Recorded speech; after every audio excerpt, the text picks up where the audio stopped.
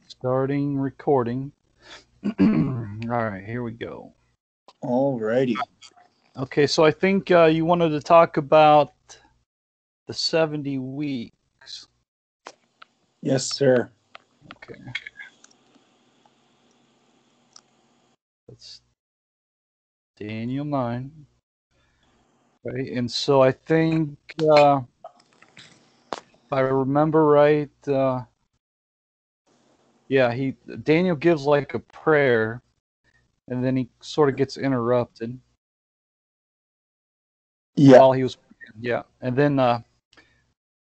and so then he's told to consider the vision, right? And so verses 24, 25, 26, 27 is the vision.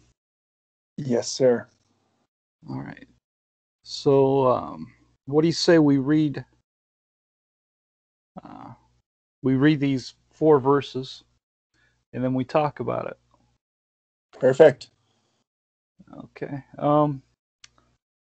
70 weeks are determined upon thy people and upon thy holy city to finish the transgression and to make an end of sins and to make reconciliation for inequity and to bring in everlasting righteousness and to seal up the vision and prophecy and to anoint the most holy.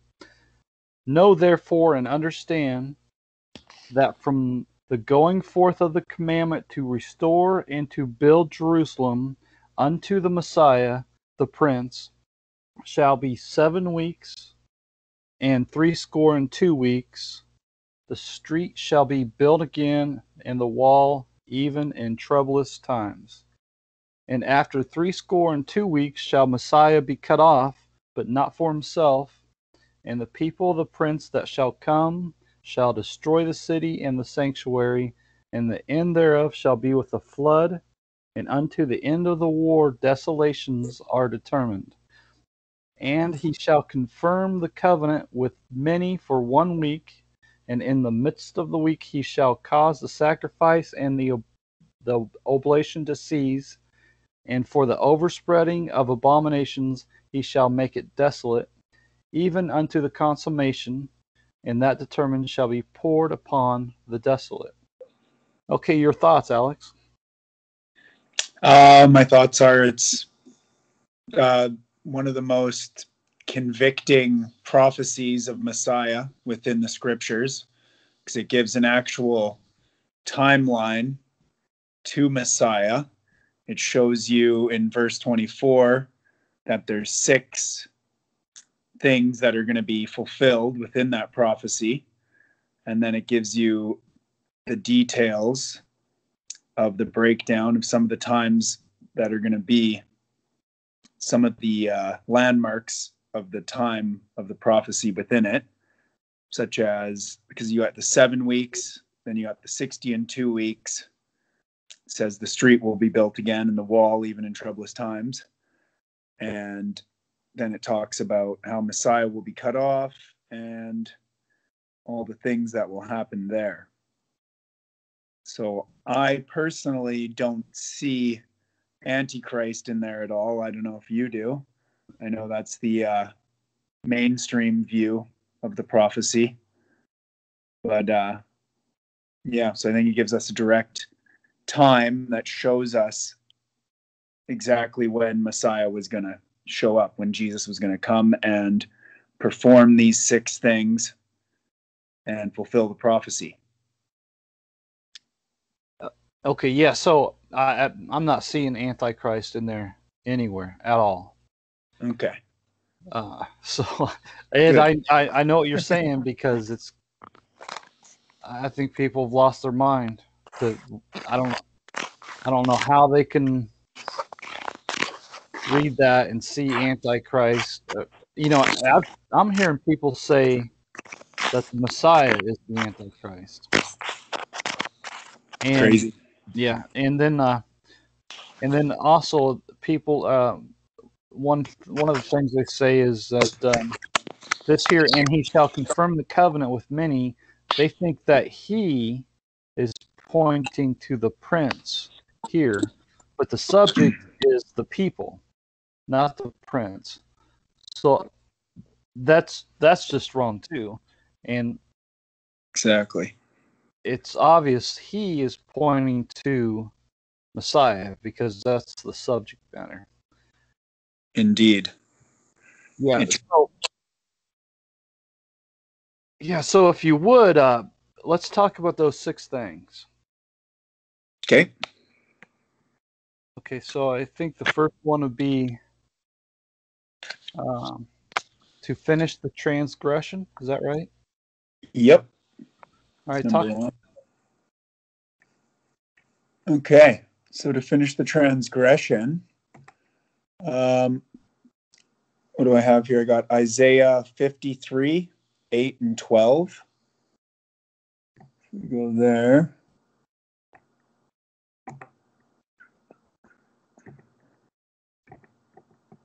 Isaiah 53. Yeah. So this is Isaiah when it's talking about prophesying about Jesus. Did you say verse 8? Yeah, verse 8. Okay, he was taken from prison and from judgment, and who shall declare his generation? For he was cut off out of the land of the living, for the transgression of my people was he stricken. Mm-hmm. So, should I read that whole thing, or just you got some thoughts on that? Well, number 8, yeah, I think it just shows it reflects how it says Messiah will be cut off, right? Yep. So it says, and then it even elaborates on it that he'll be cut off out of the land of the living, out of the land of the living. So that's showing that he's cut off from life, his physical life, anyways. So he does get. So that just shows the sacrifice, the crucifixion of Jesus, and it just shows that it was done for the transgression of the people, to finish the transgression. Yep. Yeah. And then there was I had 12 written down as well there. Okay, so therefore will I divide him a portion with the great, and he shall divide the spoil with the strong, because he has poured out his soul unto death, and he was numbered with the transgressors, and he bare the sin of many, and made intercession for the transgressors. Okay. Yeah. So he interceded for us and made that atonement to pay for our transgression, and to finish it. And yeah, another verse that I had about that was John 19:30.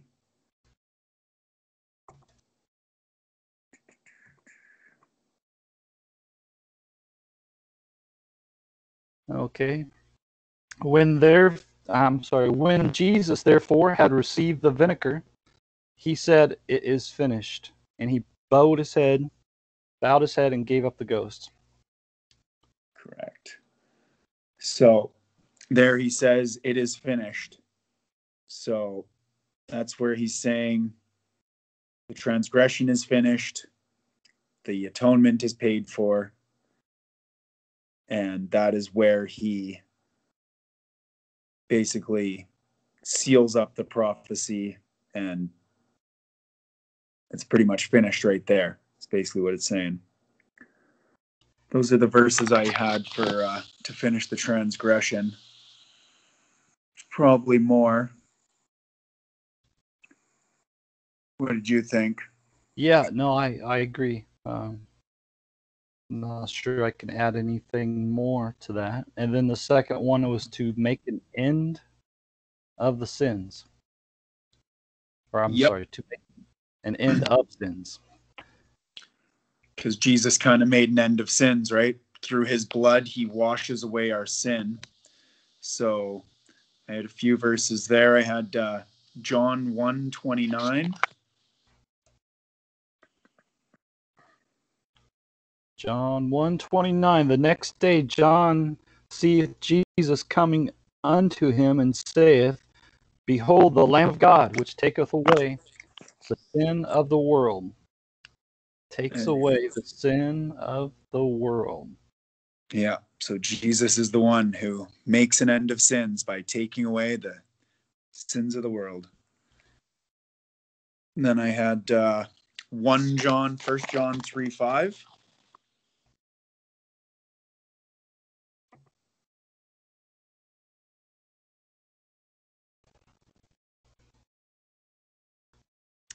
One John 3:5. And ye know that he was manifested to take away our sins, and in him is no sin. There you go. Can't say it much more clear than that. Yep. So, He takes away our sins. which So, makes an end of sins. yep, crystal clear. Very, yeah. The word of God will always define itself. It's very clear. Then I had 1 Corinthians 15:3 as well.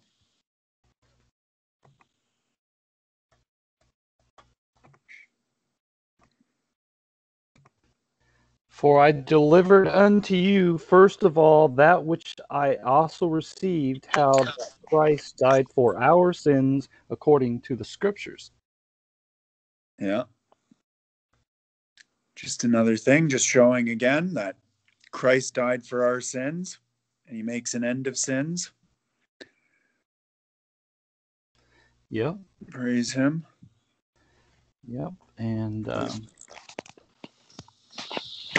maybe I can add one. And he is the appropriation for our sins, and not for ours only, but also for the sins of the whole world. Amen. Past, present, and future. Yep. Everybody's got a chance. Everybody's got an opportunity. Amen, brother.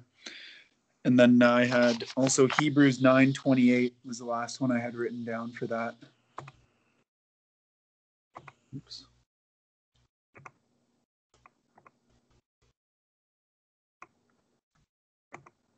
So Christ was once offered to bear the sins of many. Unto them that look for him shall he appear the second time without sin unto salvation. Yeah. So he was offered to bear the sins of many, so that our sin is put on him, and his sacrifice and his blood washes it away, therefore making an end of sins. Yep. Yep. Yeah. What is that one? And it says he shall appear the second time, right? I don't ever hear it saying him ever appearing a third time. No. Oh. Just the second time he's Just the comes second back. coming. Yeah. That's right. I think we were talking about that the other day. Yes, sir. I'm not sure if this is related, but this just popped in my head. Come Yeah. now, let us reason together, saith the Lord. Though your sins be as scarlet, they shall be as white as snow. Though they be red like crimson, they shall be as wool. Mm. So his blood is going to wash us, or his blood washes us clean. Yes. Washes our sin away. Yep. And Awesome. if you don't mind, just one more. No, please. Blessed is the man to whom the Lord will not impute sin. So there's no sin being imputed upon us that are saved. So Agreed. that's good stuff, man. Yeah. So I think that pretty much those first two are shown right there pretty clearly through the scriptures. Number 3, to make reconciliation for iniquity. The first one I had written down was back in Isaiah 53. That amazing, it's 53:5. The prophecy of Jesus. But he was wounded for our transgressions, he was bruised for our iniquities. The chastisement of our peace was upon him, and with his stripes we are healed. Yeah. So that's kind of saying it's making reconciliation for our wickedness, right? Yeah. He was bruised for our wickedness. Yeah. That's amazing. Yeah. Really. The word is just so beautiful. It's amazing. Yeah. Just the living, powerful word of God that it will convict your heart and it'll show you truth. And that's really our one standard that we can trust for truth. It's the one thing that we can look to and hold as ultimate truth without any wavering doubt. Okay, so also to make reconciliation for iniquity, my next one I had was Romans 5:10.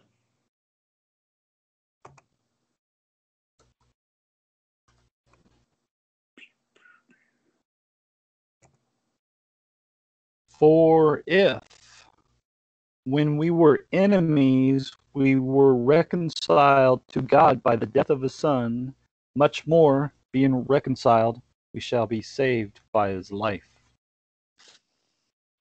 There you go. Yeah, that's good stuff. Just so it's showing how he is the reconciliation of our wickedness to be able to connect us back with God through his blood, that we may be his sons. Yes, sir. Mm-hmm. Yeah, amazing. Cool. And then what was the next one there? 2 Corinthians 5:18.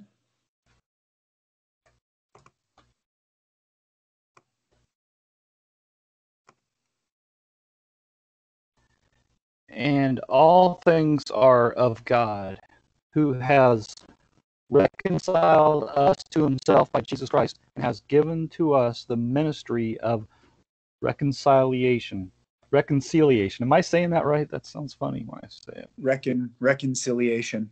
Reconciliation. Yeah. That word silly's in there. Reconciliation. It's a little silly. Yeah, but it's a whole lot true, right? Absolutely. It's very powerful. It's nothing like silly. No. And all things are of God, who has reconciled us to himself by Jesus Christ, and has given to us the ministry of reconciliation. Yeah. So, us being sons of God, we kind of have the ministry of going out and preaching that anyone can be reconciled to God, but it's only through Jesus, because he is the way, the truth, and the life, and no man goes to the Father but through Jesus. You got Right? that right. Yeah.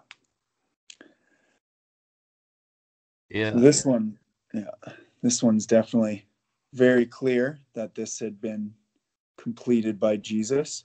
There's also Colossians 1:20 and 21.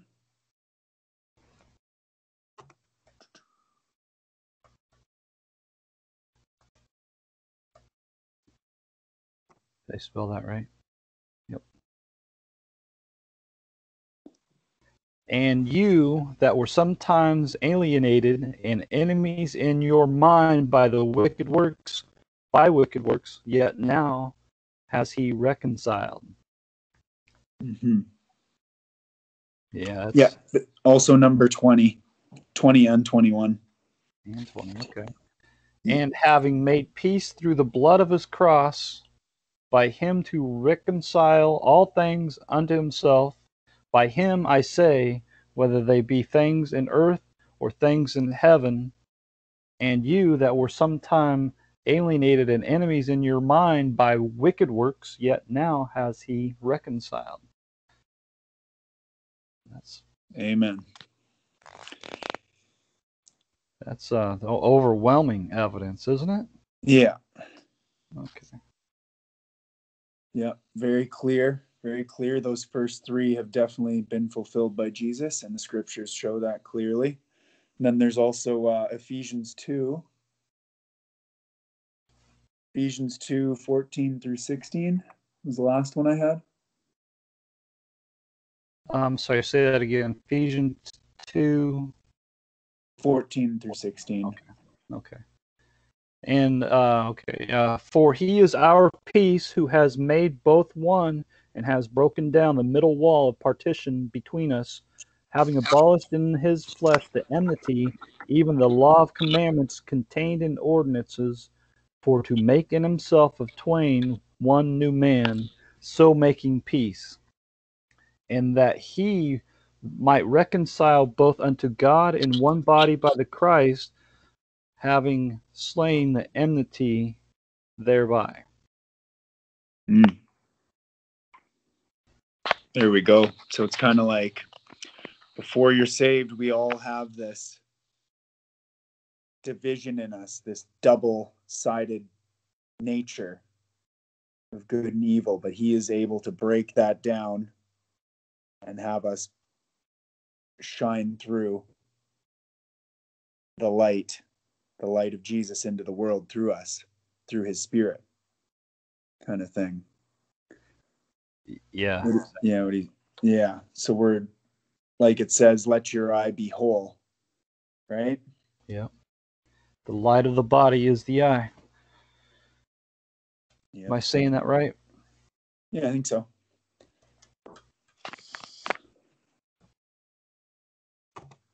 The window of the body. Soul. Yeah. The window of the soul is the eye. That's similar, right? The light of the body is the eye. The light of the body is the eye. Yeah. Therefore, when thine eye is single, thy whole body also is full of light. But when thine eye is evil, thy body also is full of darkness. Yep. And Jesus has been able to break down that wickedness in us so that we can be full of light. Shine it forth. Sir. Not that we'll ever be perfect, but we can try our best. Well, yeah. I mean, really, it's our flesh that's holding us back, isn't it? Indeed. We can be perfect in spirit, but yep. in the flesh, it's a tough thing. Only Jesus has the power to overcome the flesh, or had the power. Yeah. And our hope is in that day when we shed this flesh and we are given a new body, incorruptible body. Amen. Yes. Okay. So well, what about this next one? To bring in everlasting righteousness. Did he do that? Absolutely. I've got so many verses for this one. All right, let's get them. Okay. Romans 3, 21 and 22. But now the righteousness of God without the law is manifested, being witnessed by the law and the prophets, even the righteousness of God which is by faith of Jesus Christ unto all and upon all them that believe, for there is no difference. Yep. And then also in that same chapter 25 and 26. Sorry. Still in Romans 3, but verses 25 and 26. Okay, and whom God has set forth to be appropriation through faith in his blood, to declare his righteousness for the remission of sins that are past through the forbearance of God, to declare, I say, at this time his righteousness, that he might be just, and the justifier of him which believeth in Jesus. That's great. So he justifies us through his righteousness. His righteousness is everlasting. Yeah. Just like the life that we receive when we believe and are born again. Yep. Yeah. Without him, we're not justified. With him, through him, we're justified. Absolutely. Without him, yeah. No, go ahead. Yeah, without him, we're just lost sheep, and we're going to be eaten by the wolves out there. There's a lot of them trying to wear sheep's clothing these days. So, it's unbelievable. Yeah. Without him, we're doomed. We wouldn't be seeing any of this truth if we wouldn't see any truth if it wasn't for him. We'd just be lost. None at all. Yeah. We'd be blind to it. Absolutely. Okay, so the next one would be 2 Corinthians 5:21.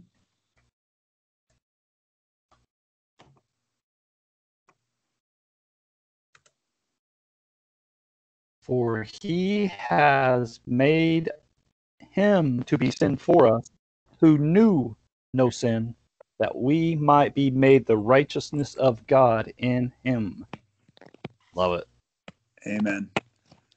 So we are made the righteousness of God in him, in the Spirit, and that Spirit has eternal life now. So that would be everlasting righteousness. Yes, sir. Boom. So next one is Matthew 3:15.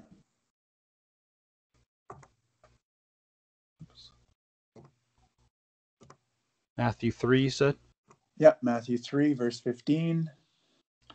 And Jesus answering said unto him, Suffer it to be so now, for thus it becometh us to fulfill all righteousness that he suffered him. Yep. So there you can fulfill all righteousness, bringing in everlasting righteousness. Yes, sir. And I would say that point where he's getting John the Baptist to baptize him, that is where he was anointed, I would say, in his baptism. Would you agree with that? When John baptized Jesus? Yeah, that was kind of like the beginning of his ministry and the anointing of the Most Holy. Oh, okay. Is that possibly it? And then the heavens were opened up and the Spirit of God descending like a dove and lighting upon him. That's an anointing. Yeah, absolutely. That's an anointing. Absolutely. Alrighty. So Matthew 3:15. Then the next one was Romans 5:17 through 21.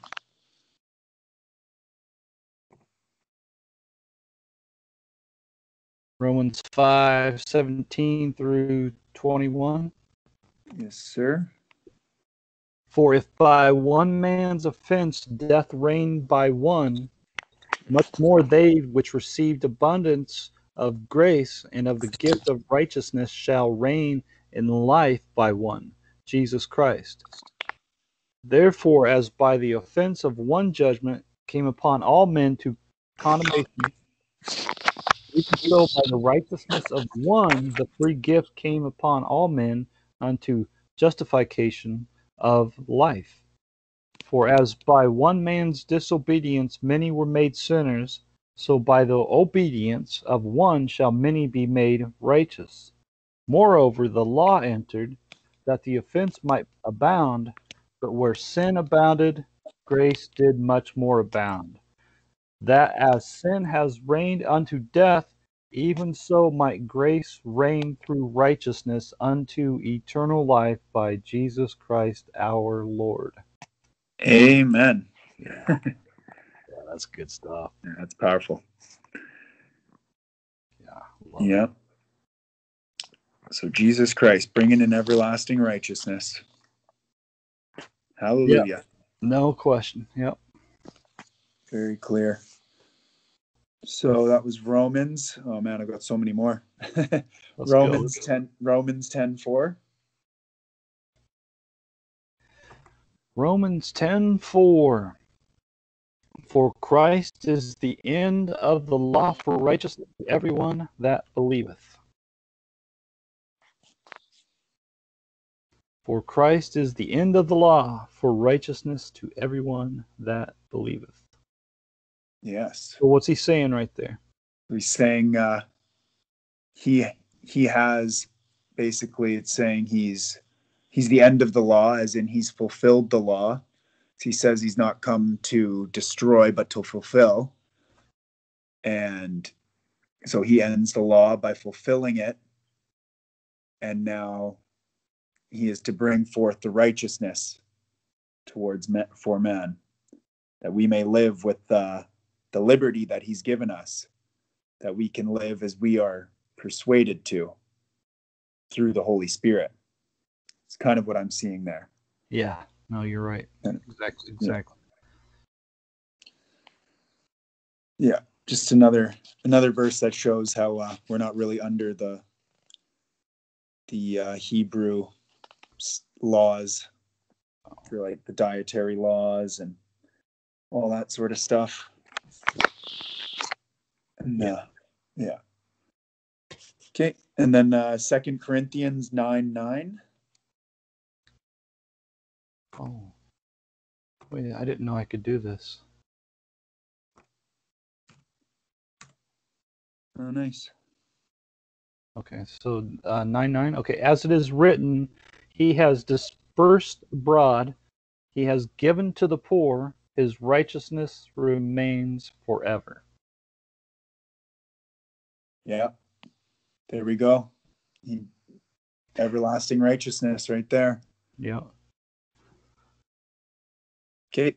And then what do we have next? Yep. First, go ahead. Oh no, go ahead. Yeah, Next one.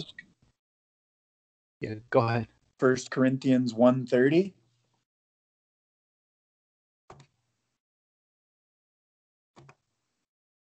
See, I didn't know I could do it that easy like that before. That's easier than typing it all out. Okay. 1:30. But of him are in Christ Jesus, who of God is made unto us wisdom and righteousness and sanctification and redemption. Yep. That according as it is written, he that glorieth, let him glory in the Lord. Yes, sir. Just another one that shows that ye are in Christ were made wisdom and righteousness and sanctification and redemption. So just another thing showing the righteousness that Christ brought in for us. And then Galatians 2:21. Galatians 2:21. Boy, that's so much easier than typing. All right. I do not frustrate the grace of God, for if righteousness come by the law, then Christ is dead in vain. That's something I think a lot of people could learn. Absolutely. Many people on those Hebrew roots movements are missing the point there. Yeah, a lot of people. Or they just don't want to see it. They'd rather just read their extra biblical texts and shalom to each other and whatnot. Yeah. Yeah, really, man, the whole world could benefit from learning that. First, learning the law of Moses, and then learning the grace of God, Yeah. through Jesus Christ.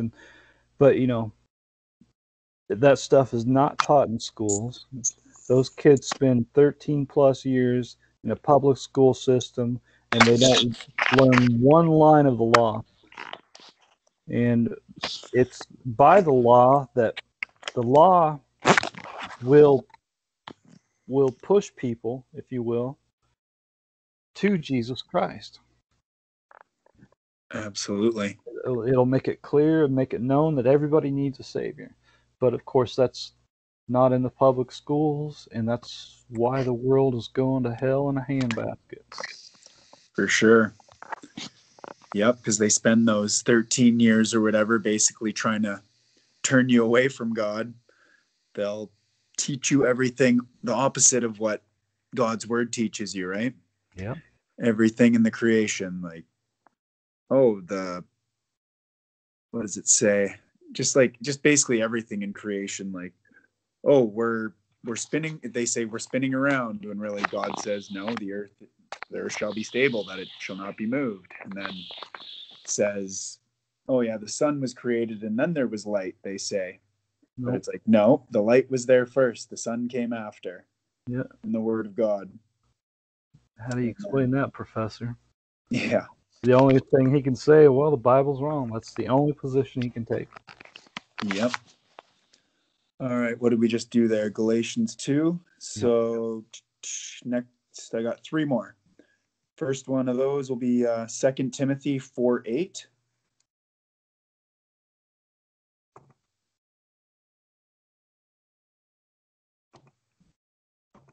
Henceforth there is laid up for me a crown of righteousness, which the Lord the righteous judge shall give me at that day, and not to me only, but unto all them also that love his appearing.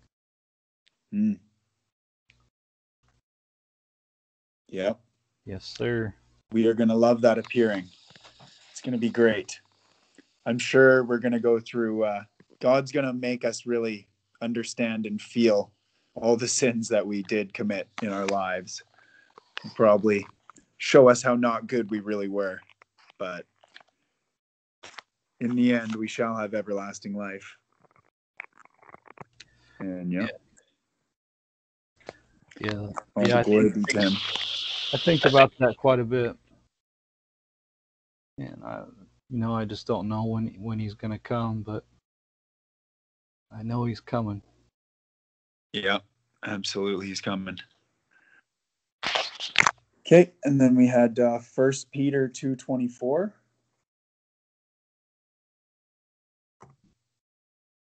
First Peter 2. Yep, verse 24.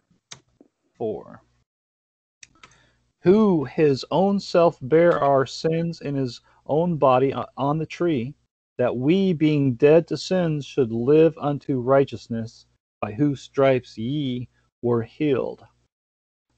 Mm-hmm. So we are healed by him, and he is bring in everlasting righteousness unto us.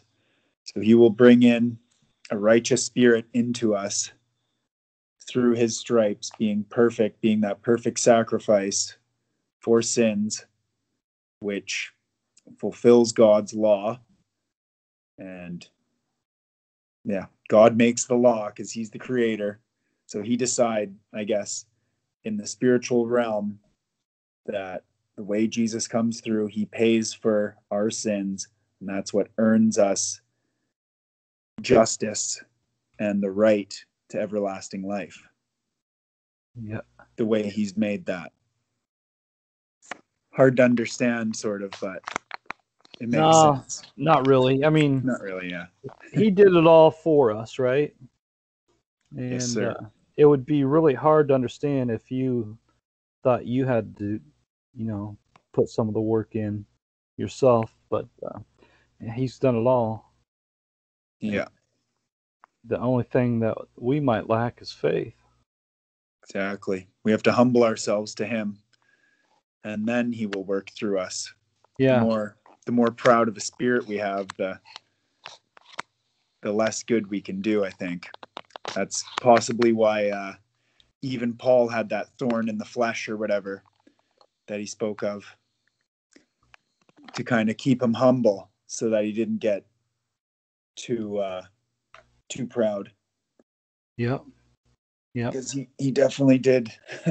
He wrote like almost half of the New Testament, right? So yeah, that could definitely, that could go to someone's head, right? If he was perfect, but he had that thorn in the flesh so that he could remain humble, is kind of how I've seen that.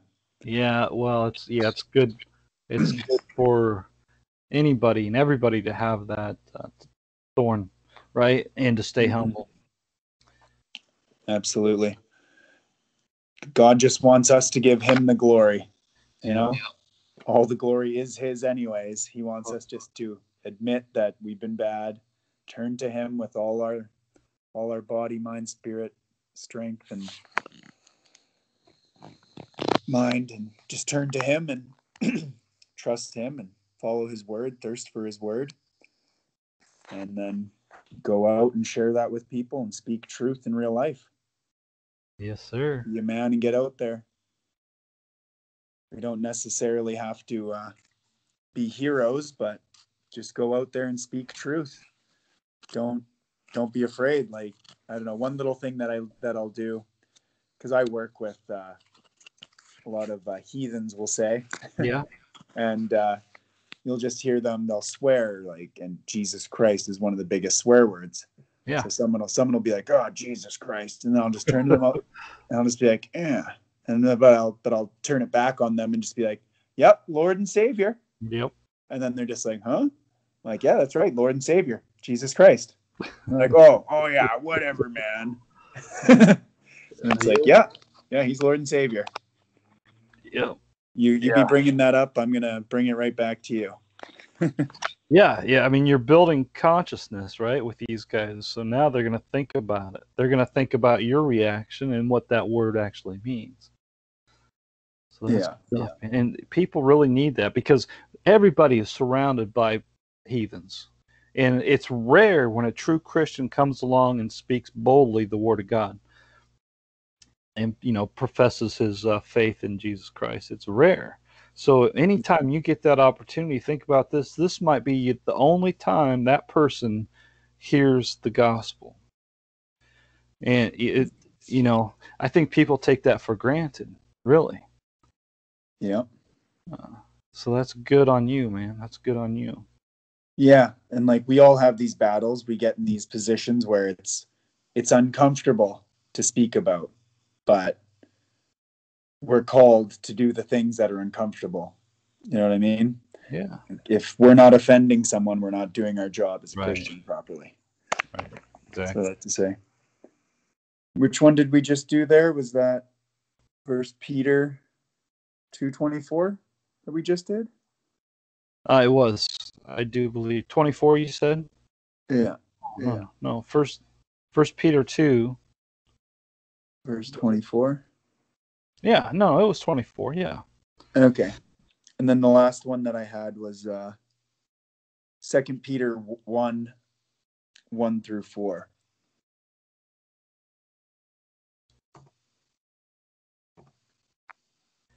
Simon Peter, a servant and apostle of Jesus Christ, to them that have obtained like precious faith with us through the righteousness of God and our Savior Jesus Christ, grace and peace be multiplied unto you. You said 1-4? Yeah.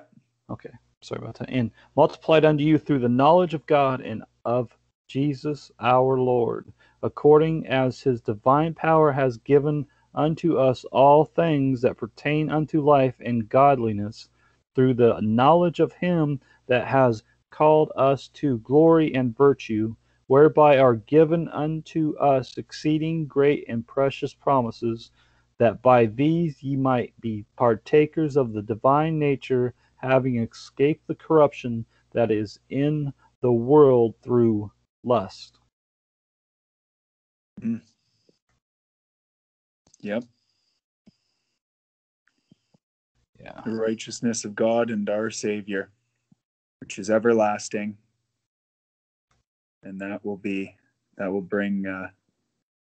all good things to us. Yes, sir. That we might be partakers of the divine nature, so that's speaking through our spirit, so that we may escape this corruption by having everlasting righteousness brought into us. Yes, sir.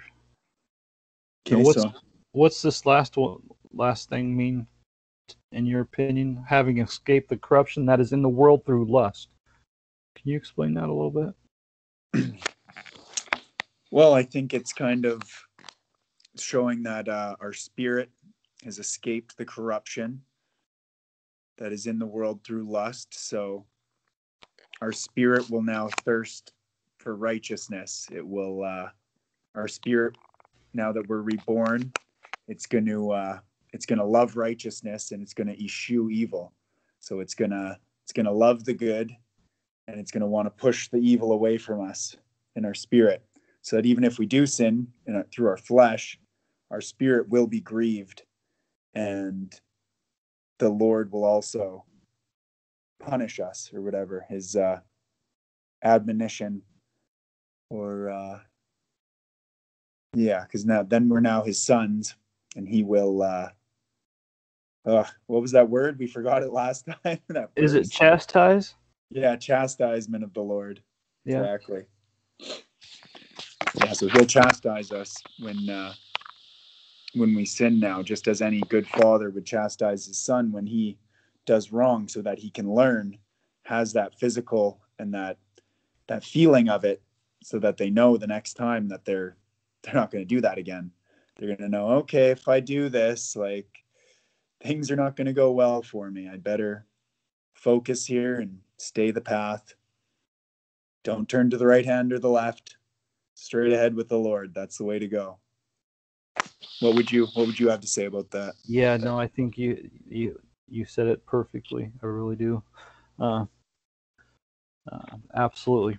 Because I mean, if you truly are saved, you don't want to do wrong. You don't want to, you don't want to believe something that's false. You don't want to do something that's, a sin against God. You want to be perfect, right? And so this is, so when we believe in Jesus Christ, we're saved, we're born again of the Spirit, and we have God dwelling in us. That is our escape from, the sins or the lust of the flesh, right? Yeah. And so I was having a conversation last night, if I remember right, about somebody. They were saying that God couldn't be a man, right? And so, Yeah. and so, I try to explain it in a way that, uh, yes, our flesh is not perfect; that our body is built to die, but God came into our flesh to show us that there is a way to escape out of this flesh, if that makes any sense. Yeah. So, yeah. Anyways, Did you quote to them 1 Timothy 3:16? And without controversy, great is the mystery oh, of godliness. about 100 God times. was manifest in the flesh, Yeah. justified in the spirit, seen of angels, preached unto the Gentiles, believed on in the world, received up into glory. Yeah. I So. probably quoted that maybe 10 times, but I don't like to do that. But but maybe the first 9 times he missed it. God was manifest in the flesh, but the thing is, great is the mystery of godliness, right? Without Exactly. controversy, great is the mystery of godliness. So you're trying to understand, how can God be, or how can Jesus be God, and then Jesus also be the mediator? How could, Yeah. if Jesus is God, then how did he die? God can't die. Well, it's a great mystery for sure. Well, his flesh died, and then Yeah, and then they'll bring up things like, oh well, I don't get it. Like how does Jesus, how does he pray if he's God? What is he praying to himself? yeah, And it's like, well, no, well, sort of. yeah, It's there's the Godhead, right? Which is mentioned 3 times in scriptures, and that's the Father, the Word, and the Holy Ghost. Jesus being the Word, the Father being God Almighty, Jesus being the Son, the Word, and then the Holy Ghost, the Spirit of God.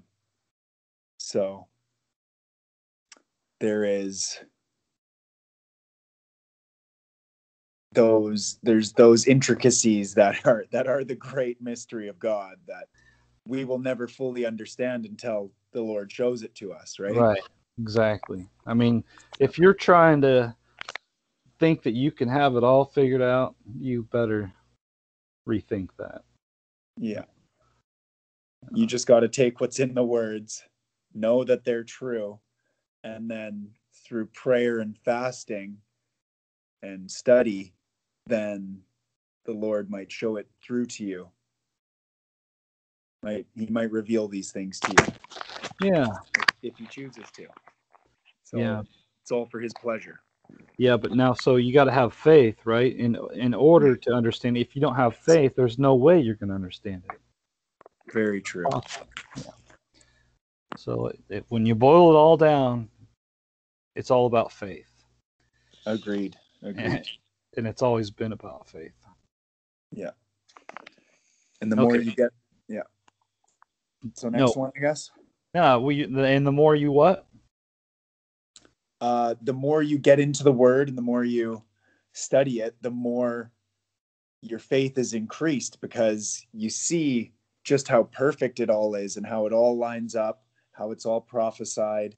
It's all perfectly detailed. Everything you read here a little and there a little, and they all interconnect perfectly like a DNA molecule. All the A, T, C's, and G's all connecting perfectly to make the instructions of you. That these are the instructions for us in this life, how to live, and that's God in his language trying to show him the mystery of him by giving us this whole history, this true history of the world through the genealogies and everything, and all the little shadows and archetypes that are shown, such as the sacrifice in the Old Testament, how there has to be shedding of blood for remission of sins, and all these things are leading up to Jesus being the perfect sacrifice for our sins, that we may live with everlasting life. We may be redeemed through his blood. Yes, sir. The more you get into it, the more your faith is increased, because it's just the Lord will reveal to you. The more you search for him, the more he's going to be there for you. Yeah, absolutely. And I think, absolutely agree. The key is faith. And, I always encourage people to, just like you said, read the Bible.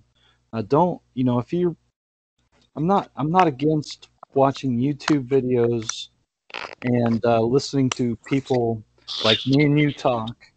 I'm not against that at all. But you should also have your fair share of reading the Bible. It takes, what, 5 minutes to read a chapter? If you read just one chapter a day, you would grow immensely, and your faith would grow as well. So I just, I always like to try to encourage people to just read. Take 5 minutes out of your day and just read. Everybody's so busy all the time. Just read a little bit. Yeah, I've heard things in videos before that like there'd be inmates or whatever who've gone into prison, and they've had like a grade 2 level of reading, and then someone in there will get them on the King James Bible, and then they'll read that for 6 months or a year, and they'll come out and they'll have like a university level reading, just from reading the Word of God. Yeah. And have you ever heard of Gail Riplinger? I have, yeah. Yeah, good sister of the Lord. Just how she does the showing how the King James Bible is its own dictionary. Have you seen that? Yep, I have actually. Yeah. Yeah, it's pretty cool just how like every time a new word pops in the Bible, it's also explained and defined at the same time. Pretty much. Yeah, and she gives examples, and that's been helpful. That was helpful for me to understand and realize that whenever you see a word, there's going to be other words that are going to explain what that word is talking about. So, so that really helped me because I'm dumb, and I come across words that I'm not even sure what they mean. But then when you read, the words before and after, it gives an explanation. There's rarely a time when you come across a word that will not be supported by other words. Absolutely agreed. And yeah, it just gives you faith that you don't need to go shows you don't need to go outside of the scriptures to understand what's in the scriptures. Right. It's all there. It's all in the Word of God. He's made it perfect and preserved divinely for us. Yeah. I was when I was having this conversation earlier. I think this was last night. I can't remember so well, but another guy was talking about uh, uh, something about the woman. No, this guy was talking about. Well, I don't want to explain the whole conversation, but the guy, this other guy, he gives the Greek definition for the word woman. And and all I could say is I think everybody here knows what a woman is. Yeah, no doubt. You shouldn't have to look up definitions for woman. And so just like to your point, everything's right there in the Bible. You don't really need to go outside the Bible for anything. I mean, it applies for your life and for the world around you, but to learn the actual words, you don't need to go. You really don't need to go to a dictionary, even though you can, because I do that sometimes. I'll go to the 1857 dictionary. Nice. But you certainly, I don't understand these people that go to a Greek dictionary. Doesn't make any sense to me. Anyways. Yeah. Or lots of people like to go on the concordances as well, which they can help bring a little more depth to your understanding, but at the same time, the translators were very skilled at what they did, and they took into account all the turn of phrases and just the way the people used the words and the way the connotations of the words would have been used, so that sometimes when you take the straight translation of a word in a concordance or something, you're not actually getting the true meaning out of it. Does that sort of make sense? I'm not sure that what you're talking about exactly. Okay, so the way the Hebrews would say one word means something or other, or the way they'd say something, it would mean something else, just like the way the people used the words back in those days, so that they translated it so that the proper meaning, and then when you look in the concordance, it can almost make it seem like it means something different. I got you. Yeah, I got you. So, like, within each language, there's a certain style, a certain way that people talk, and so you can't depend on I guess, sort of a straight word for word transliteration or whatever you want to call it. Exactly. The word for word translation won't have the full meaning because it doesn't have all those different ways the words were used, because words can mean so many different things, right? Yeah. One word can mean 10 different things. Like a concordance doesn't take into account the context the words being used for, the common phrases that were used by the people, the kind of like the cultural references, figures of speech, the metaphors, stuff like that. Exactly. Yeah. Yeah, and so in my experience, the only reason people go to the Greek and Hebrew is so that, I mean, not the only reason. Let me rephrase that. The main reason people go to the Greek and Hebrew is so that they can change the Word of God to mean what they want to say. Exactly. That's the main reason. I got to make sure I don't say the only reason, because it's not the only reason. But it is the main reason, for sure. Yeah, speaking in absolutes is not usually a good practice. No, it's not. And I probably do that too much, but absolutely. We all do. Yeah. Okay, so I believe we're on number 5 now. Number 5. Okay. Let's see. To seal up the vision and the prophecy. There it is right there. Yes, sir. What do you think about Yeah. that one? I think he sealed it up perfectly. I think it's, yeah, I think, yeah, Jesus completely fulfilled this prophecy exactly on time as he was supposed to. So the first one I have there is Luke 24, verses 25 through 27.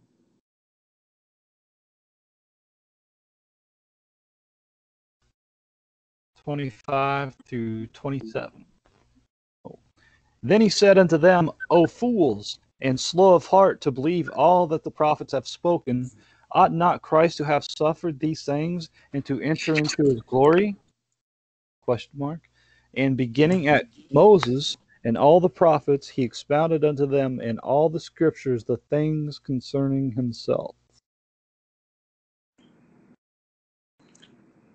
Yes. So Jesus was able to show to his disciples there that all of the things of himself in the Old Testament, all of the things back there, and that how he came and that he did fulfill them all. It's kind of Yeah, why I put that verse in there. yeah, that's good stuff because Yeah. we've already, we're covering it now, I guess, in Daniel, right? I mean, it's all over in the Old Testament. Yeah. Yeah, that's good stuff. Yeah. There's no 7-year period broken off from the 490 years with a 2,000-year gap. The just tribulations, just tack that on at the end of time. We'll just kick that down the road 2,000 years without anything in the Word of God to say that or suggest it whatsoever. Yeah, it's just out there floating. Doesn't Yeah. mean nothing. Just ignore that. No, Yeah. I know what you're Yep. saying. Yeah, because the timeline was given so that people could look and see and be like, yes, there is our Savior. Maybe like, who was it? There was the old guy who was in the temple. I think he was Simeon, maybe. I think it's in Luke or something. But anyways, Simeon, how he was actually waiting for the Messiah, because I think it was revealed to him that he wouldn't die until he saw the Messiah. Yep. He took up, I think, yeah, he took up Jesus and blessed him, and Mary was all like, "Oh wow, this is pretty crazy." Yeah, so he was waiting for the consolation of Israel. There it is. Yep. Yeah. Yeah. Yeah. Yeah. So that was good. So maybe, I'm sorry, the point I was trying to make there is maybe Simeon also knew this and had this faith because of this very prophecy, and he paid attention to the that would be going a little farther than what the scriptures explicitly state, but it's possible that he was Yeah, able to know from that timeline given by God. that's a good point. That really is a good point. Hmm. Because he had, obviously it would take great faith to know something like that and to be patient, right? Yeah.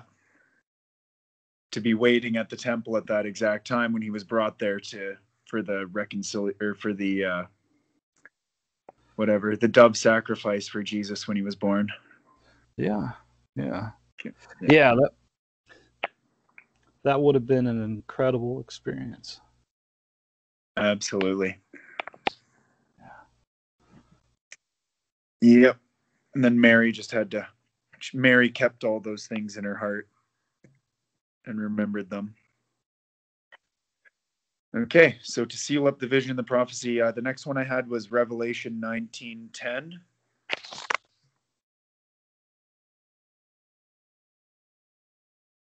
Revelation 19:10. Okay.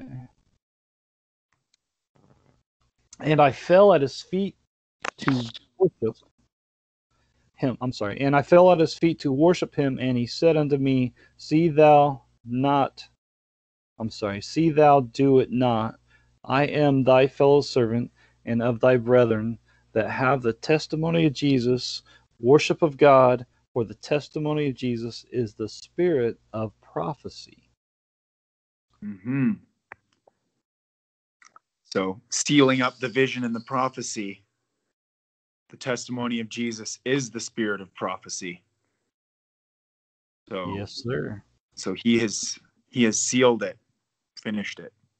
And that also goes back to John 19:30, where Jesus said, "It is finished," before he gave up the Holy Ghost. Oh, yeah, right. Yep. It is finished. It is sealed up. And then I had one more verse for seal up the vision and prophecy. That was John 1:29.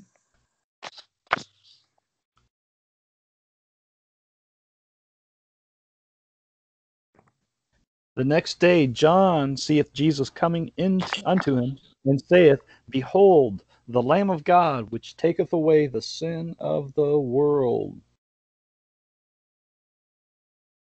Mm-hmm. Maybe that one was supposed to be under to make an end of sins.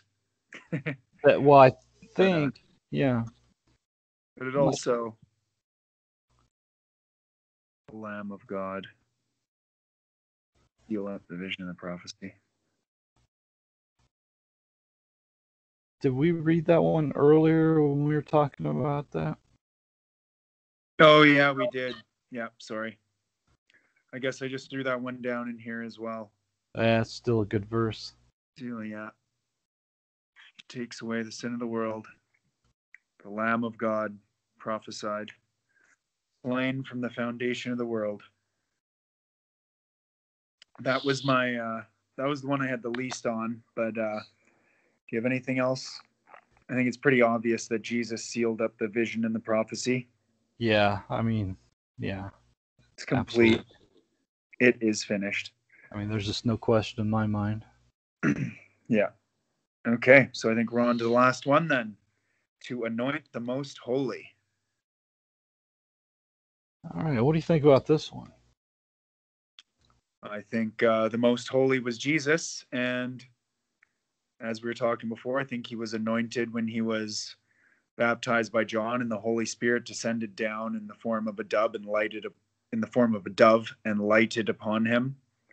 That was his anointing, as they do with oil in the Old Testament, and then Jesus was anointed with the Holy Spirit itself. So in the Old Testament, the oil being poured upon the kings or whoever was being anointed was a symbol of this holy spiritual anointing that Jesus received, and that Jesus received in that point. So we're going to go back into the Old Testament for the first verse. That's Isaiah 61:1. Anoint the most holy. Isaiah 61. 61. Yeah, isn't that interesting? Oh,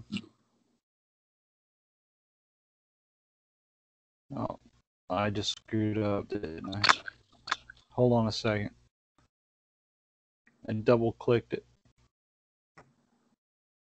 All good. Just give me. There it is. Okay. So isn't this interesting?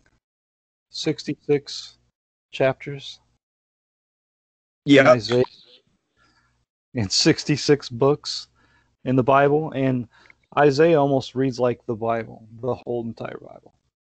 So Yeah. anyway, verse 1, the Spirit of the Lord God is upon me, because the Lord has anointed me to preach good tidings unto the meek.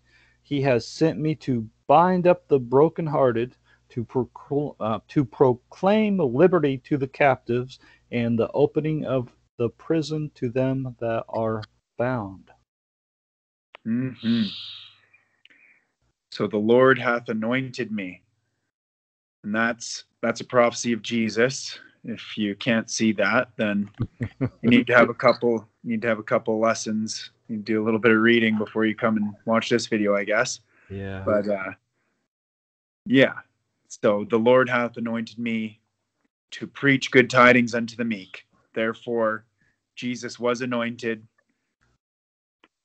before he was preaching these good tidings unto the meek. Or he was anointed to be able to do it. Yep. Yeah. So, yeah. Jesus anointed.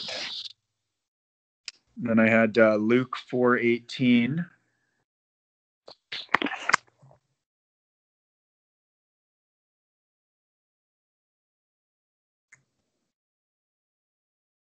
Luke 4, verse 18. I'm doing it wrong here. Okay.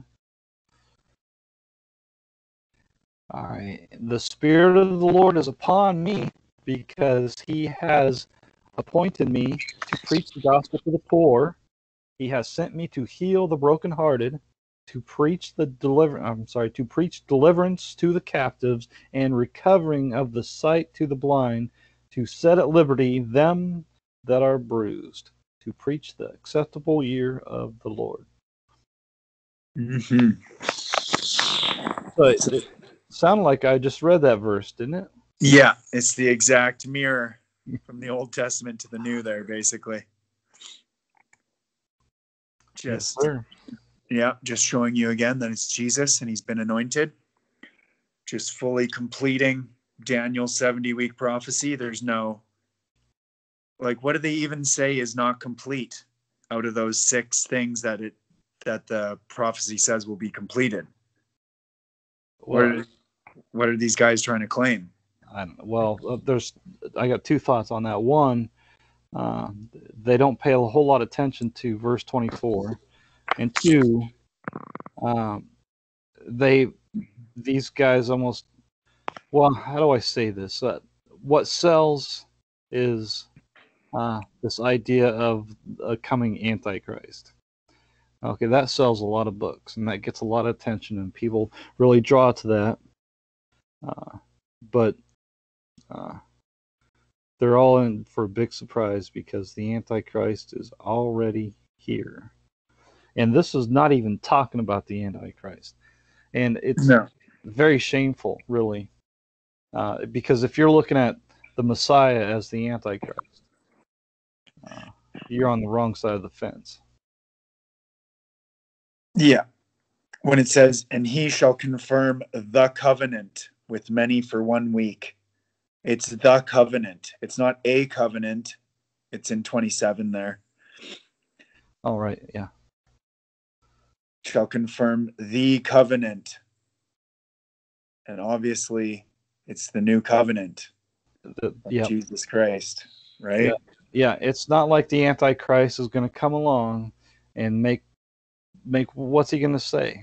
Oh, I promise you this and that. I mean, it does not make any sense to me at all. Yeah. But I'm hearing a lot of people. I've heard a lot of people for a long time preach that stuff, and all it does is. But when I was a new believer, and I heard that, I was so confused by it. I didn't uh, I didn't even care what Daniel had to say. To be fair, I focused all my attention reading the New Testament when I was first saved, so uh, it wasn't that big of a deal. But obviously, when you go and read it and look at it for yourself, if you were not to hear that outside noise, you would not at all think that the Antichrist was in this at all. Yeah. Now, Yeah. Daniel does talk about the 4 beasts, and the 4th beast being what we refer to as the Antichrist. Yes. The little horn. Right. But it's not here in these passages that we're reading. No. Purely a messianic prophecy. Yeah. Which you can actually date through the Bible as well. Let's finish the 6th one here quick. Sorry. Okay. So it'd be the next one I had was a Mark 1:23 and 24. Mark 1, 23, 24. Yes, sir.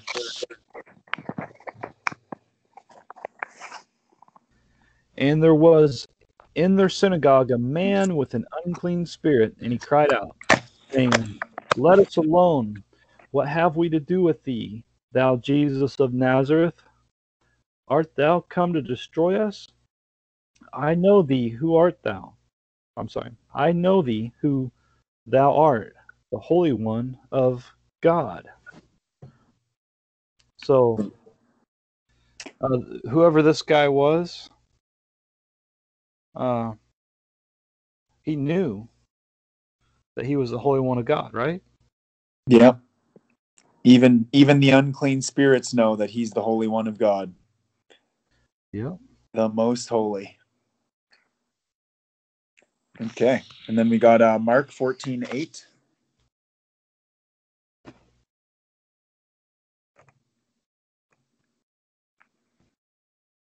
She has done what she could. She has come aforehand to anoint my body to the burying.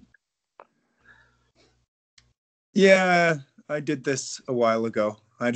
That one's not the best for anointing the most holy, but Well, he was anointed. yeah, he was anointed here with Yeah.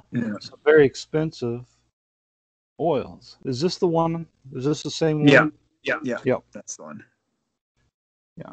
The And spikenard or whatever. yeah. Yeah, and they were like, hey, we could be selling this to giving it to the poor, Yeah. right? Yeah. And Jesus is like, let it go, right? Yeah. For ye have the poor with you always, and whensoever you will, ye may do them good. But me ye have not always. Uh, she has done what she could. She has come beforehand to anoint my body to the burying. Yes, no, I agree with that. That's an anointing also, right? Yeah. It's you arguably it's not the same kind of anointing that you were talking about back in when uh, John baptized Jesus, but this is anointing for his burial. That is, yeah, that's the physical anointing of the most holy. Yeah, Whereas the other anointing would be the spiritual. yeah, yeah. Good point. Okay. Then next one I had was Acts 4:27.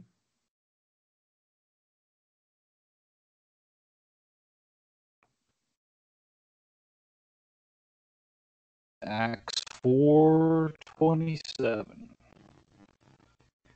For of a truth against thy holy child Jesus, whom thou hast anointed, both Herod and Pontius Pilate with the Gentiles and the people of Israel were gathered together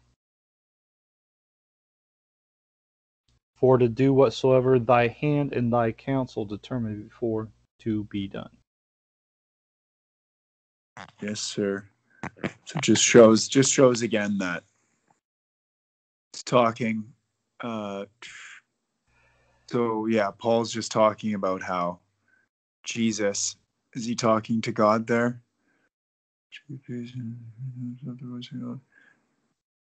Yeah, yeah. So he's just saying how Jesus had or how God hath anointed Jesus. Right, right. Yeah. Yes, sir. Beauty, beauty. And then Acts 10:38.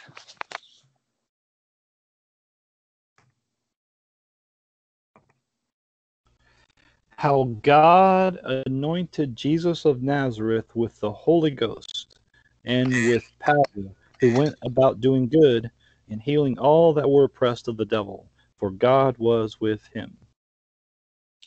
Doesn't get any clearer than that. No, it doesn't. Yeah. There we go. And then there's Hebrews 1:9. Hebrews 1:9. Where is Hebrews? There it is. Oh. Hebrews 1:9. Thou hast loved righteousness and hated iniquity. Therefore God, even thy God, hath anointed thee with the oil of gladness above thy fellows. Yep. And that, in context, is speaking of Jesus. Oh, yeah. Yeah. Yeah. Mm-hmm. Unto the Son. Yeah. Perfect. And then, what did I have? I think I got one more. Acts 17:31.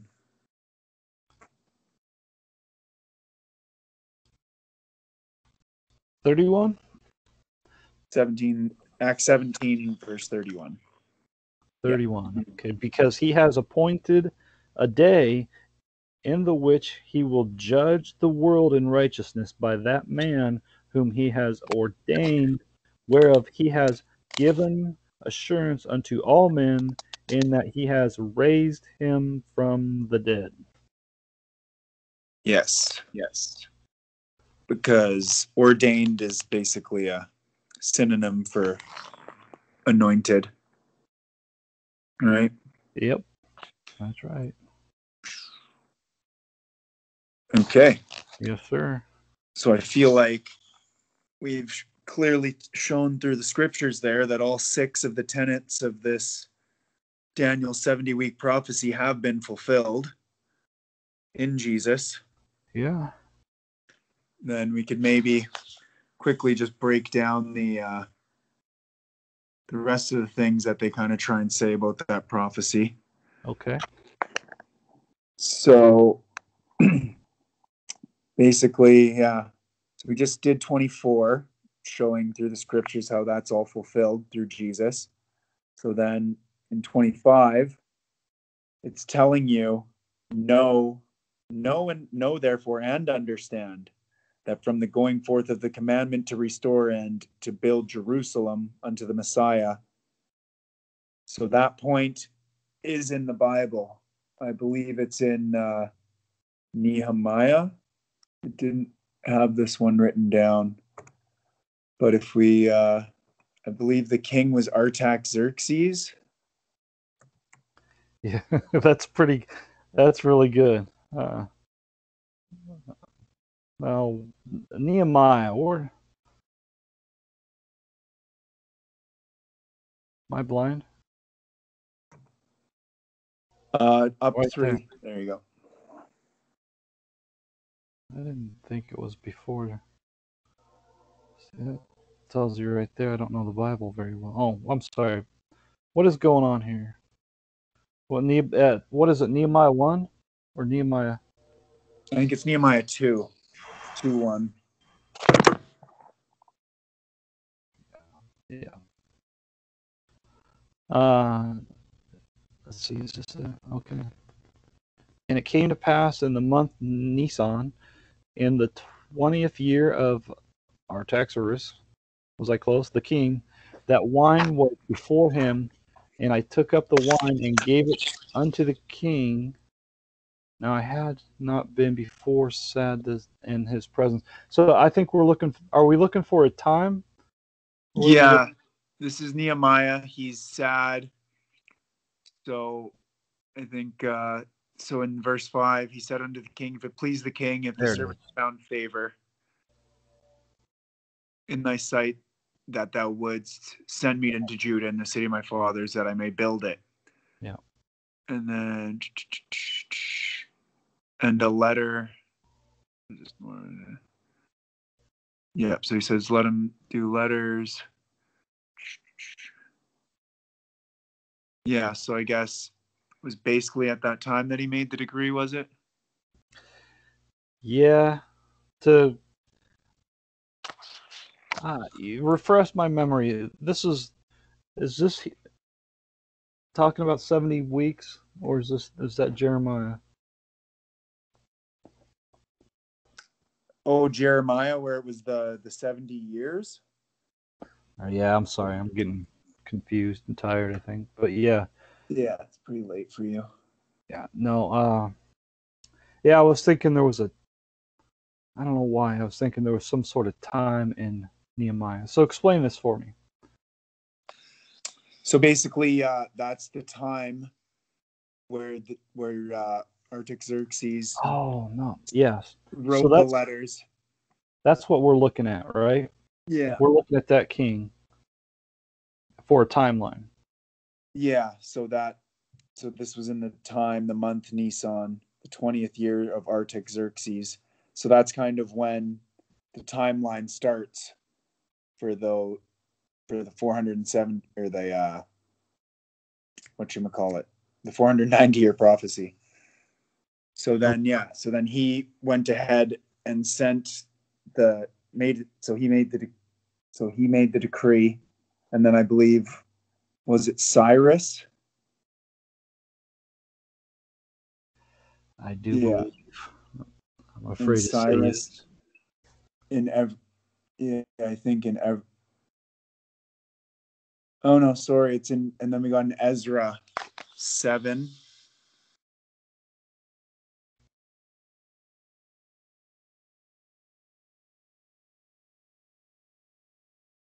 Ezra.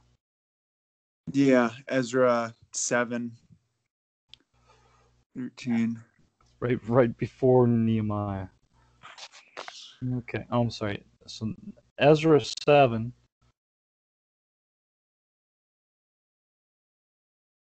Yeah, Ezra 7:11. Copy of the letter. Scribes. Now this is the copy of the letter that the king Artaxerxes gave unto Ezra the priest, scribe, even a scribe of the words of the commandments of the Lord and of his statutes to Israel. Yeah, and then in 13, and I make a decree that all they of the people of Israel and of his priests and Levites in my realm, which are minded of their own free will to go up to Jerusalem, go with thee.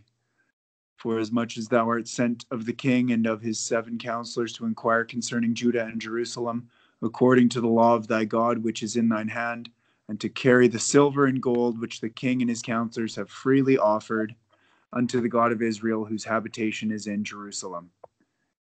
So basically, from the point that Artaxerxes made the decree, that's kind of where it starts the timeline countdown, which, if you look into it, I believe adds up to 483 years from that point until the point where Jesus was baptized by John the Baptist. Okay. Yeah. No, I can't teach that. I can't prove it, but I've heard that before.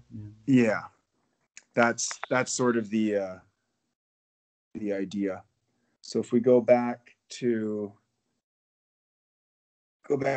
Daniel 24, we can kind of just wrap this up, I guess, with whatever's left. So that was kind of the decree, the commandment to restore and build Jerusalem. So then it says, shall be 7 weeks and 62 weeks. So it's breaking it up into different periods, breaking it up into periods of time. The street shall be built again, and the wall even in troublous times. So it says, so at the end of verse 25, it says, the street shall be built again, and the wall even in troublous times. So it's breaking it down that there's 7 weeks and there's 62 weeks.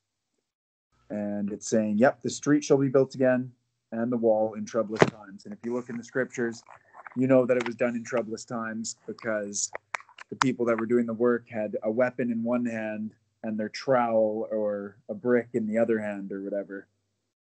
Yep. You remember that? Yeah. Yeah. So then it says, the street shall be built again and the wall even in troublous times.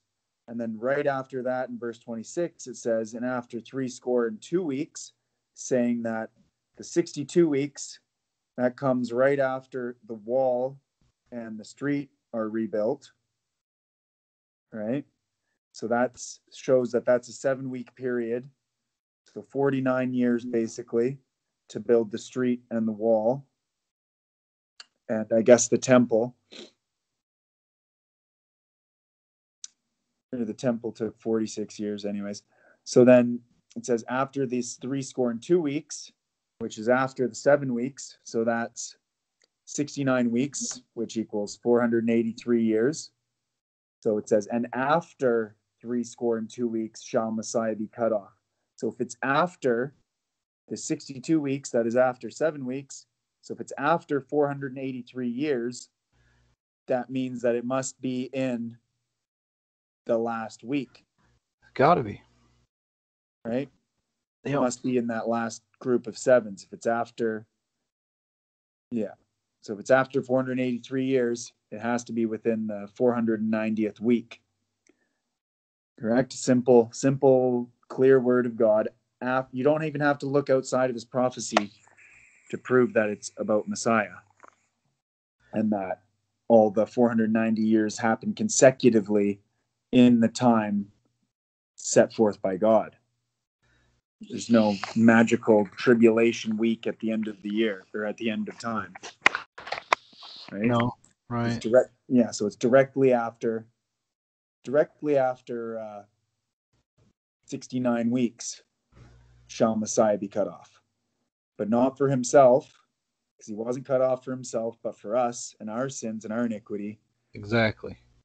And then I don't know what you think about this next part, but and then it says, and the people of the prince that shall come shall destroy the city and the sanctuary, and the end thereof shall be with a flood, and to the end of the war desolations are determined. The way, how have you understood that, or would you like me to explain what I think first? Yeah, if you could, yeah. Yep. So I look towards I don't know if you've heard of him before, but Tom Fress. No. You heard of Tom Fress? Okay, he breaks this down fairly well, like really well, and it's kind of like his mission in life to show people that Daniel's 70th week prophecy is fulfilled and everybody's interpreting it wrong and taking the false antichrist interpretation of it and being deceived and led astray and looking for things like the rebuilding of the temple and such, and looking for this future antichrist when really the antichrist's been here all along. It even says in the New Testament that his spirit has been here. The spirit even works in the children of disobedience right now.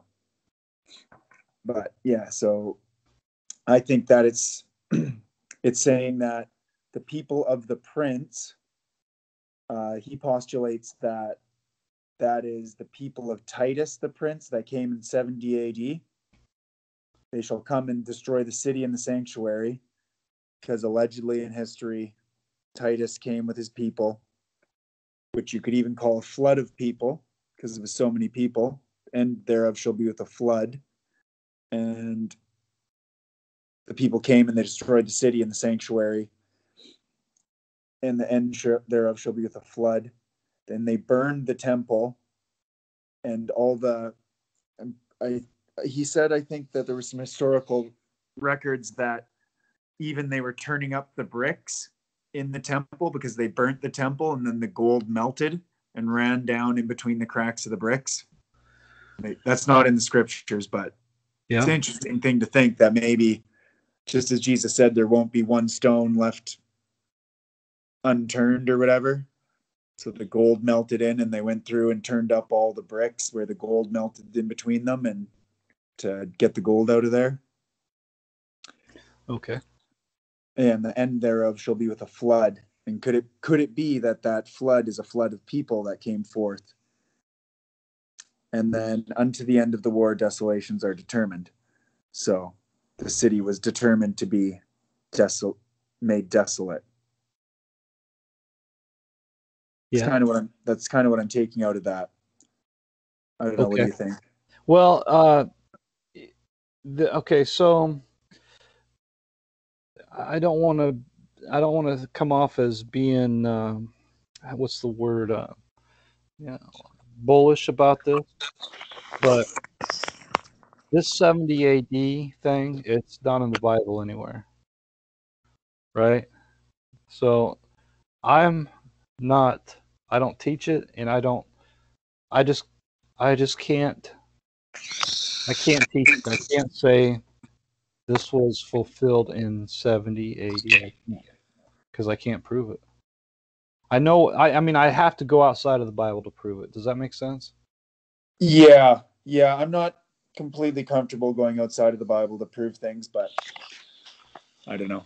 I So, thought that, yeah. Go so ahead. for that reason, I don't make. Yeah, I just don't. Don't make that claim. No, I don't make that claim at all. And and so what I'm seeing is a lot of people are saying, well, 70 AD fulfilled a lot of things, not just what we're talking about right here, right? Yeah. And so it sort of becomes a problem when people start doing that. So if you accept one, if they, if they if they can get their foot in the door, then they'll try to bust open the door. And I'm not going there because none of that is backed by scripture. None of that, the 70 AD thing. You know what I'm talking about? Yeah. Yeah. Okay, Yeah. so that's my only thing. That's my only thing is you have to go to man's history to support that, and I don't feel comfortable doing that. That's all. Okay. Thank you for that Yeah. disclaimer. Yeah. Okay. But I guess we'll move on to 27 then. Okay. And he shall confirm the covenant case. So if you go back, you read the other one. And after 62 weeks shall Messiah be cut off, but not for himself. Then you got the colon or whatever. And then it says that stuff about the people of the prince, blah, Right. blah, blah, blah, blah. But then it goes back and he. And it can't be the prince because the prince is not the subject of that last sentence. It's the people of the prince. If it was referring to that, it would say and they. Yeah, But since exactly. it says and he, it must be referring back to Messiah, just by the structure of the words of the sentence itself. So, and he shall confirm the covenant with many for 1 week.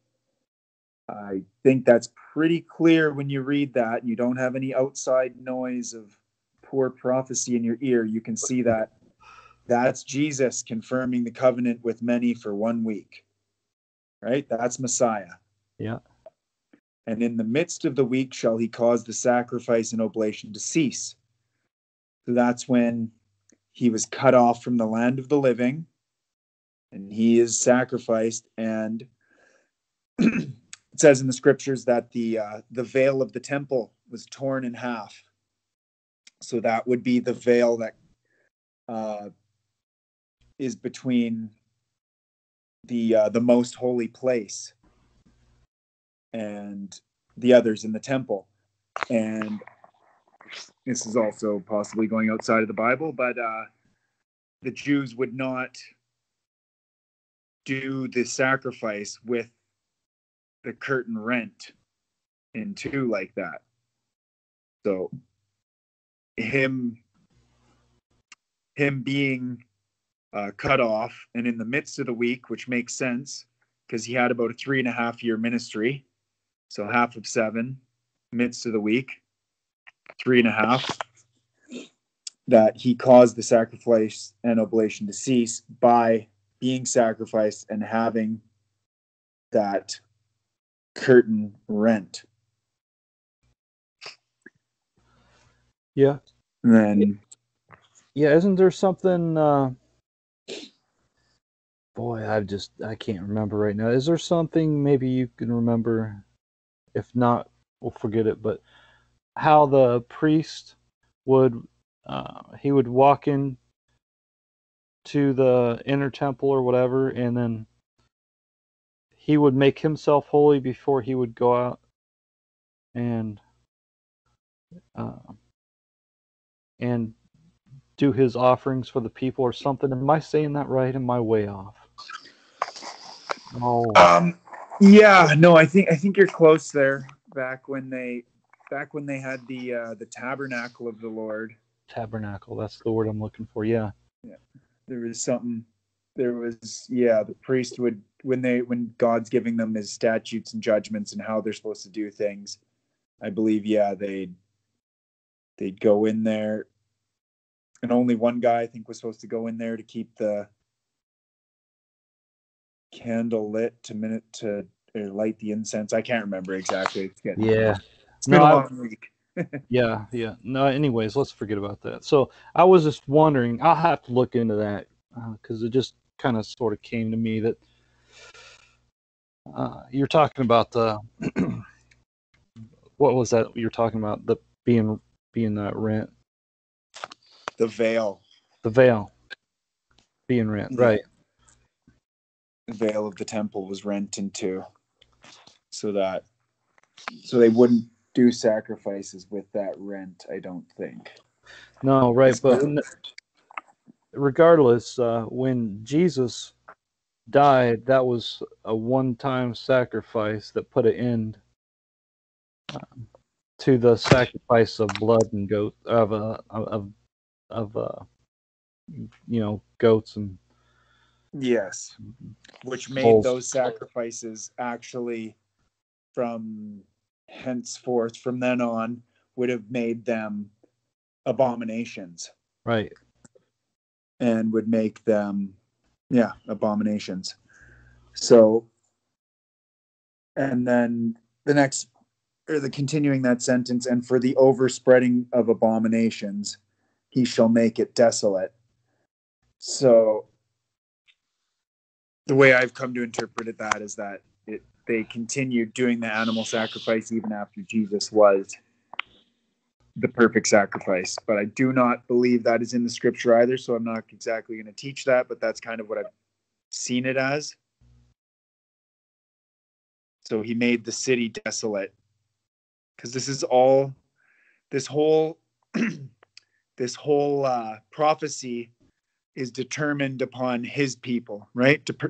Determined upon thy people, determined upon Daniel's people, which is another thing that shows it can't be, or it's for the Jews type of thing, right? What That is makes sense.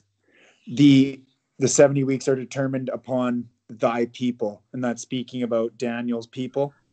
okay? So this whole prophecy has to do with the Jews kind of thing. Well, So that, yep, go ahead.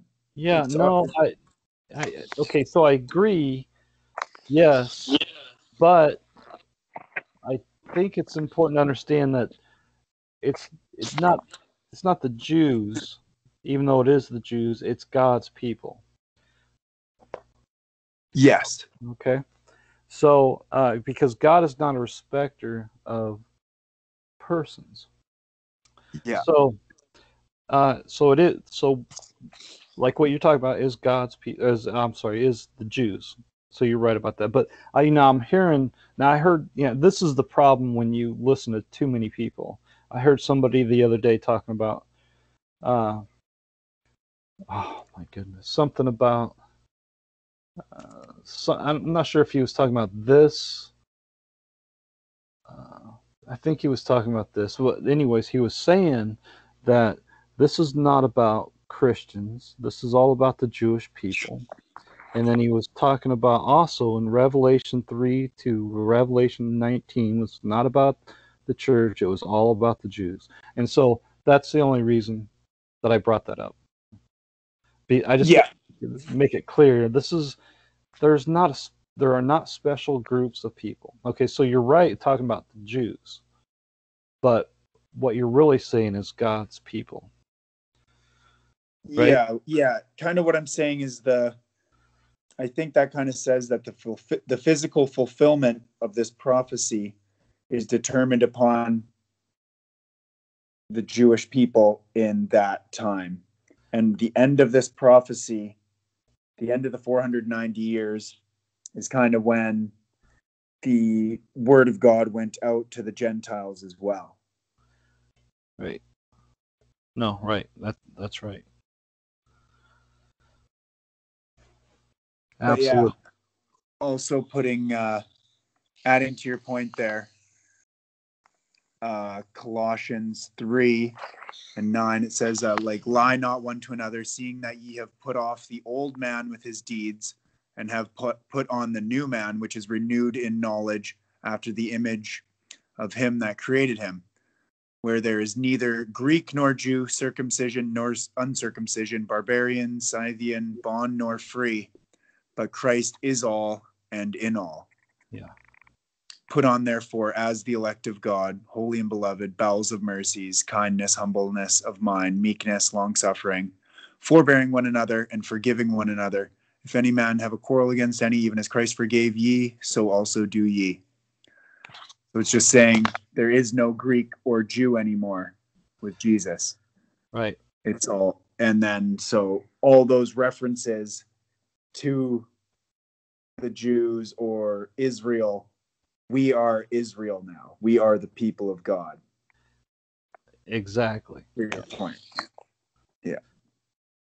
And I mean, if you really wanted to get argumentative, you could say it never was, even when it was the Jews, it was never even about their flesh, or their whether you say it DNA or their ethnicity or Yeah, their hair color. It was never about any of that.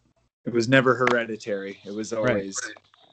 always spiritual. It was those who believed, the people of the Lord. Like the Jews always had other people that were living with them, right? Yeah, they did. Yeah, they always had the stranger that lives with you or whatever. Right. When God pulled Moses and his people out of Egypt, they were not all Hebrews. Agreed. And then along the way, they picked up lots of people too. Yeah. But And yeah, and even Jerusalem, when they conquered it, they weren't able to get all the Jebusites to leave. yeah. There was the Jebusites living amongst them anyways. Yeah. So yeah. So it never was about ethnicity or blood type or hair color or how big your nose was. It was never about any of that stuff. But there was a select group of people that represented the people of God, right? And so now, we that believe in Jesus Christ, we are the people of God, right? And Amen. All the glory to him for that. yeah. So good point on that. Yeah. So Jesus he caused the sacrifice to cease by becoming the perfect sacrifice. Absolutely. And so this becomes desolate, and he shall make it desolate, the overspreading of abominations. Is that where you left off? Yeah. Even unto the consummation. So the full consummation of the destruction of, I don't know, maybe is that spiritually talking about the law? I don't know. Now that's what I was kind of wanting to pick your brain about, okay? Because you know what that word consummation means, right? Like, yeah, completing. yeah. But Yeah. let me see if I can pull up a quick definition here. The action of making a marriage or relationship complete. Okay. Mm-hmm. Get the point, right? Okay, so the consummation. So how would you apply that to this? I would say that this consummation has to apply to, well, it definitely applies to Jesus after. I mean, would you agree after the covenant is confirmed? So this has to be after that. Would you agree, or am I off on that? He shall He confirm shall the confirm covenant. with many for 1 week, and in the midst of the week he shall cause the sacrifice of the oblation to cease, and for the overspreading of abominations he shall make it desolate, even until the consummation. And that shall be poured upon the desolate. So that word even until suggests that even until something in the future. Am I off on that? Yeah. No, that makes sense. I like Okay. that. So then, Makes so a lot of sense. the question would be, what exactly is the consummation? Is it his? I don't know if you have thoughts on this. Is it his resurrection, or is it his coming, his return, or something else? Do you have any thoughts on that? Yeah, it almost, because I find it's so human and easy for us to think of things in the physical sense. And I think that was something that was kind of blinding me with this, why I was kind of looking at the physical destruction of Jerusalem, is because I'm flesh and I just think in the physical, but I need to get in the spiritual and realize that this is God speaking and it's a prophecy and he speaks, he's a spirit. So I need to understand this spiritually as well. Yeah. Yeah. Right. Me too. So yeah, I could totally, I see that now. For the overspread of abominations, you shall make it desolate. Even until the consummation. Yeah. So it's almost like he's making the temple desolate, the physical temple desolate until the consummation. For now, we are the temple of God.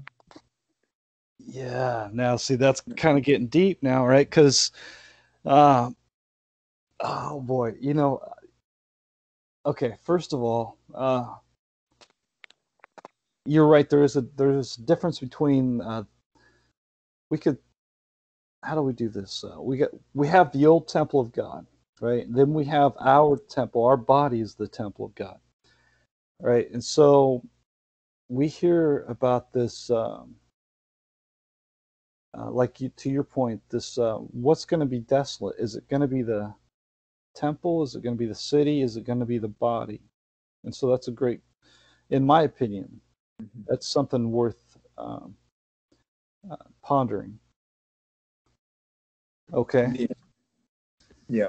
I think I need to do some more research into this. Yeah. Okay. So yeah, me too. And uh, now this consummation here, I just don't know. Uh, the only one, I've not heard anybody really talk about it.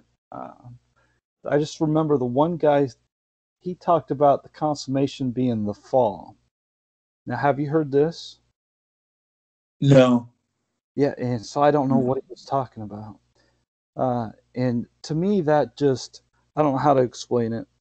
When something's not right, there's like this, my head shakes. It's just like, that doesn't vibe right with me, right? And Yeah. so I don't believe this consummation is a negative, but a positive, if that makes any sense. So, I may be overthinking it, but I just wonder if this consummation is either the resurrection of Jesus or his return. And you could argue that his resurrection and his return is the same, because he's the first fruits of the dead. And then Mhm. the fulfillment of that will be when he returns and we are resurrected Yeah. with him. Yeah. Now, is that the consummation? Yeah, because that's when he will have all enemies put under his feet, right? Right. So Yeah. yeah, so that could be the consummation. And that determined shall be poured upon the desolate. Yeah. So that is the wrath of God being poured upon the desolate being those that don't have the Spirit of God within them. Exactly. And so that would be, now I don't want to get started on this, but that what would be a great discussion, in my opinion, next time, Yeah. unless you have something else you want to talk about, would be No. exactly um, the abomination of desolation. as we read here, and also as we will read in Daniel 11 and 12. Right? Absolutely. Let's do it. That's a good segue. Yeah. Yeah. So, yeah. Oh, okay. Yeah. That's pretty cool. It's not going to show my notification because you're here with me. I don't know if you saw that or not, but yeah, Yeah. let's end it there, and maybe next time, whenever you feel like it, we can talk about. Um, so we'd have to talk about Daniel 11 and 12, and also Matthew 24, Mark 13, and Luke 21, right? Because Jesus makes reference to the abomination of desolation. Okay. I'm gonna have to do some research on that one. I'm not going to claim that I know much about that. Okay, but I will do some research, and we'll dig into the word of the Lord, and Lord willing, he will give us some insight into it. And I feel, yeah. Hey, you've been great tonight, man. You know your stuff, and I learn a lot listening to you. I appreciate it, man. Yeah, no, I really like going on with you. Thank you for doing everything with the pulling up the verses and doing all the reading and hosting this and posting it. I really appreciate it all. You're doing a great thing. I learn stuff from you every time. Like, you totally gave me a completely different and probably better way to look at verse 27 there. Yeah. Well, it's just, I don't know. I really don't. You've got this stuff pegged down so tight that it's just that one word. Like I said, it just, to me, it's a positive and not a negative, like I said. So, anyways, I'll let you go. I got to get some sleep, man. It's been good talking to you. Been good. But yeah, it could be both too, right? Could be multiple fulfillment of prophecy. It very well could be. You betcha. Yeah. Alrighty, brother. You rest well. Thank you again. You're great. Love talking to you. Hey, good job, man. We'll talk to you later. Cheers. Yep. Bye.